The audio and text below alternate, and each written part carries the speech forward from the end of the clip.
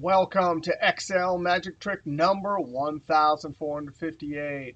Hey, if you want to download this Excel workbook file so you can follow along, click on the link below the video. Hey, we got a great video here. We need to look up PVC pipe prices in multiple tables. And we're going to see how to use the VLOOKUP and indirect functions with defined names to solve this problem. Now, here's our transactional data set. We have the date, number of pipes, the discount, the type of pipe, and notice we have U PVC, P PVC, and C PVC types of pipe. Then we have our size, and we need to look up the price based on the type and size from 1, 2, 3 different tables. Now, there's a bunch of different ways we can build a formula to look up from multiple tables. And I have an Excel magic trick 1316 that looks at how to do it with the if, indirect, switch, ifs, and choose. Now, this video is awesome. It compares and contrasts each one.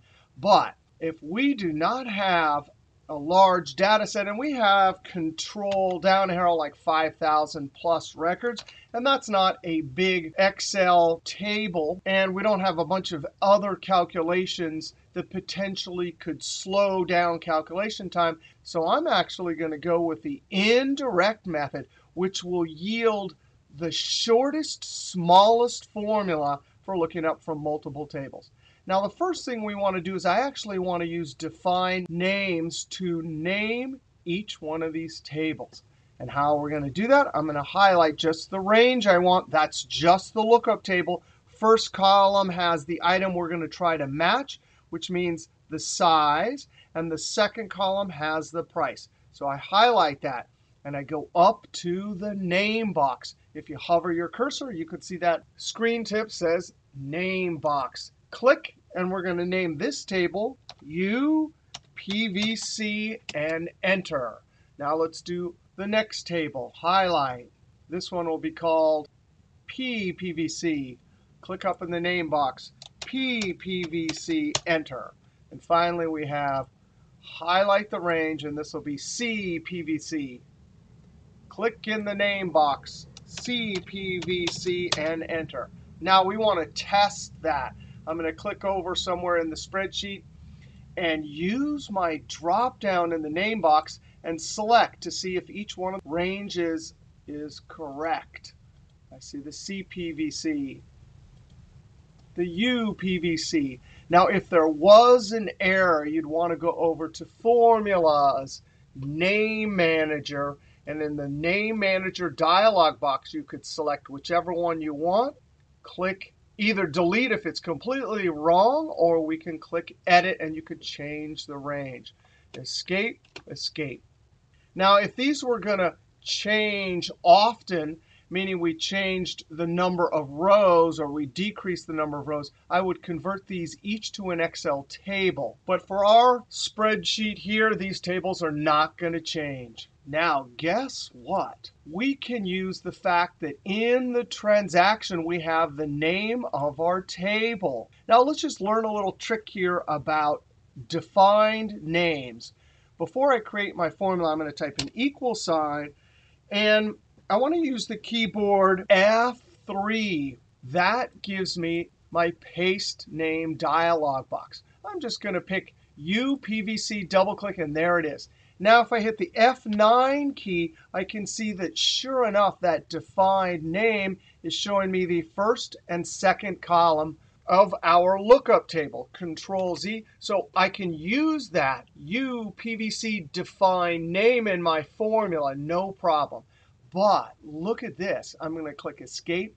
If I type equals and click on U PVC, that should work, right? I mean, Excel should recognize that text there as the defined name and our lookup table. If I hit the F9 key, no way. That's text, not a reference to that table. Escape. But no problem. Equals INDI, and there's the indirect function. And look at this. All it does is returns the reference specified by a text string. That's exactly what we want. Tab. There it is, reference. Boom, I click on that as a relative cell reference. So as we copy the formula down, indirect will access the proper defined name as we copy it down. Close parentheses, and let's F9 to evaluate.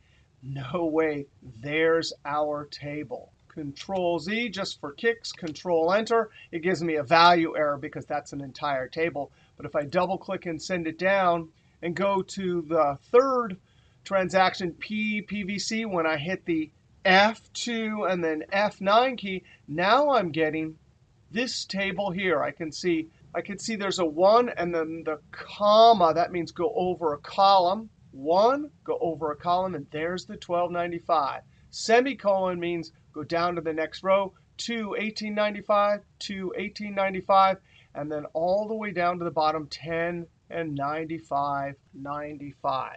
Escape. Now guess what? F2, I just used that indirect inside of the VLOOKUP function. That indirect is going to be our table. After the equal sign, VL, I see VLOOKUP highlighted in blue. I hit the Tab key. Now, lookup value. Remember, each one of these tables in the first column has size. So my lookup value is going to be right here, size. Now notice these numbers are actual inches. Over here, there's a special custom number formatting applied. But VLOOKUP will have no problem matching whatever the number is in the first column using approximate match lookup. Now, I'm going to type a comma.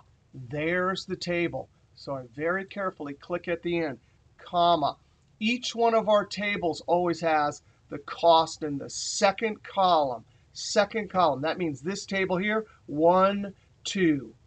So I'm going to type a 2.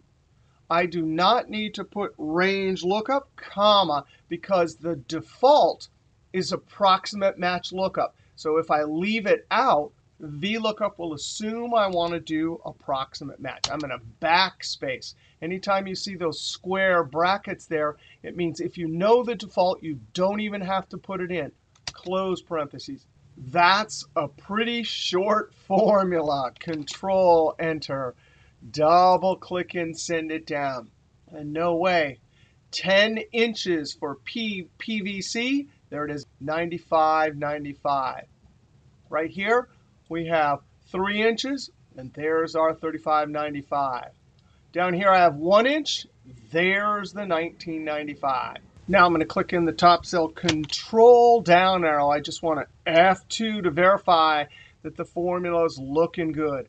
And it is, looking at the two relative cell references. Escape Control Home to jump back to cell A1. Now, I do want to show you this is custom number formatting. If I highlight this column, we can clearly see in the active cell that number 1 can easily be matched with the 1 here because that's just number formatting. If I use Control 1 to open up Format Cells dialog box, I can see there's the custom number formatting.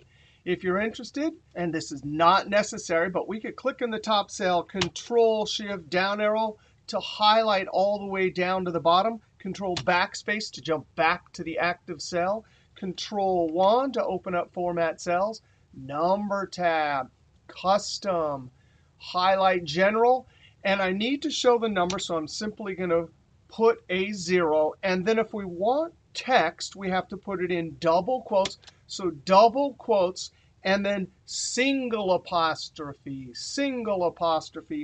and double quote. And that's the number formatting. We can see the sample there. The number's still in the cell. That's just the way that it is displayed. Click OK. Not necessary, but it just shows you that visually that we could do the same thing over here. I'm going to Control Z and leave it that way. Now, we do have one last formula. I actually need to calculate total sale for each transaction. We have number of pipes, price, and our discount. Now, we're going to have to use round because I can clearly see there's some decimals past the penny position. But let's just do our base formula equals, and I'm going to arrow over to get number of pipes times our price times, and I cannot just put the discount because when you're given a 47% discount, that means your actual net cost equivalent is 53%. So we have to very carefully, after the second multiplication symbol, open parentheses 1 minus the discount. Now we close parentheses. And of course, that's the actual amount that's reduced. But if I highlight that little bit and hit F9, you can see that's the actual net cost equivalent. So for every $1, we have to pay 53 pennies. Control Z. Now that formula will work without rounding. Control Enter. Double click and send it down. I can already see the extraneous decimals, so I want to round. Notice the active cell at the top. I can hit the F2 key with the whole column highlighted and edit this formula. I very carefully, after the equal sign, want to use the round function, tab. The number, that's whatever formula we have. And very carefully at the end, comma, number of digits. Well, we're going to count on our fingers to get to the penny. So decimal and then 1, 2. So I have to put a 2 to tell round to the penny position. Type a 2, close parentheses. Now the edited formula, I can populate it all the way down by using Control and Enter. And there we have our rounded total sale.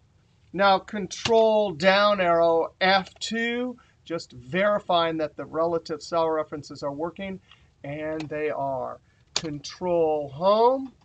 All right, so if I come back up here in F2, I mentioned earlier this indirect function is actually a volatile function.